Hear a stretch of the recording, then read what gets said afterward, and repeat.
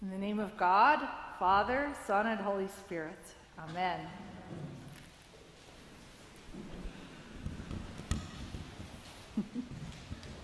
So, one of the joys and one of the challenges of being an Episcopal priest is that we do not get to choose which readings we are given each Sunday, but must play the hand that we are dealt. So last week it was divorce. This week it is the M word, money.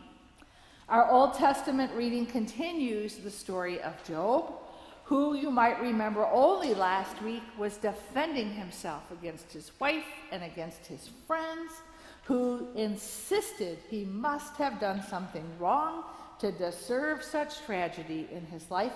And this week, Job is spoiling for a fight, wanting to confront God about what must be a horrible mistake on God's part. And in the gospel, there is the rich man who finds Jesus only to leave in shock, and we are told grieving because he has been told to sell all that he owns and give the money to the poor if he wants to inherit eternal life. And we remember that in Jesus' day, wealth of material possessions, land and family, were all outward indications that you had been blessed by God. All these are the same things that Job lost, and so it is understandable that Job struggles to think that God must have left him for no good reason. And you know, that rich man probably heard the story of Job, and he probably cannot seem to understand how divesting himself of his possessions will bring him closer to God's kingdom. Yet it is in this very paradox we can discover a critical insight about our own ideas of stewardship. Because both Job and that wealthy man had something in common. Actually, they had three things in common. First, they were both righteous and upright, having kept the law. Two, it would seem that each had been rewarded for their fidelity with abundant blessing. And three, both Job and the wealthy man had somehow allowed things to get in the way of relationship. In a very poignant plea at the end of the Old Testament reading, we hear Job grousing about God's absence. Where is God? And the rich man grieves the loss of the fantasy that his wealth and God can somehow share first place in his heart. But at a place deep within him, he knows this isn't true, because if wealth alone was all he needed, he wouldn't have followed that empty place in his heart that led him to kneel at the feet of Jesus that day and receive an answer he really did not want to hear. After listening to both of these stories, it is clear to me that relationship and money are very much intertwined. For Job, for the rich man, and I would guess for all of us as well. No doubt about it, my friends, Jesus is talking about money, specifically our relationship with it. Today we are asked to consider this question: how do we feel about our money? The answer is important because it informs the foundational principle of all stewardship, which is gratitude. The ability to admit humbly that all we have is a gift given to us by a loving God. And I'm going to tell you that for those of us who have worked really hard to get where we are in life, it can sometimes be a challenge to admit that what we have is not really of our own doing. But it is this very idea that informs how we view stewardship, right? Do we see it as giving up, or do we see it as giving back? Giving up implies a posture of scarcity, a fear of not having enough.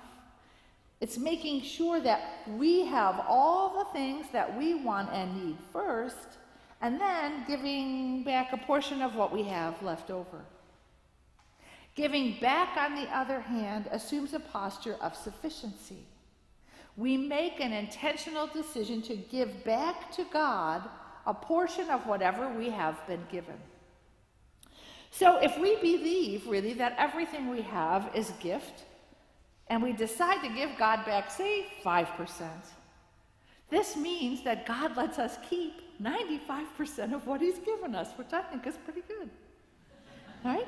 And we believe that's going to be enough. And as if talking about money isn't disturbing enough for some, the deeper understanding of today's gospel is that it is not just about a sum of money. It is about unencumbering our very lives. You know, at our baptisms, we or our parents offered our lives up over to God, promising that with all that we have, and with God's help, and with the help of each other, no matter how our lives turn out, we are going to do our best to make sure God gets first place in all of it. We come to this very table every week as a reminder of that promise. We are not being asked to simply empty our bank accounts a little, as much as to empty our hearts completely. Today, Jesus challenges us to rid ourselves of all the material things that prevent us from or get in the way of spiritual things. As he reminds his disciples, this includes not only our money, but our families, our jobs, and our possessions. He is not advocating that we abandon our responsibilities towards any of them, although sometimes it's tempting. But it makes very clear that we are not to allow anything to get in the way of or take the place of our relationship with God. And he says this won't always be easy or popular, right? Jesus mentions persecutions, which for the early hearers of this word was a very literal possibility. And in our day, it means we have to make some unpopular choices about how we order our lives and what we view as priorities, right? Do we offer our leftovers, our leftover time and energy and money? Or do we offer the first fruits of our lives and our labors? So, how do you feel about your money?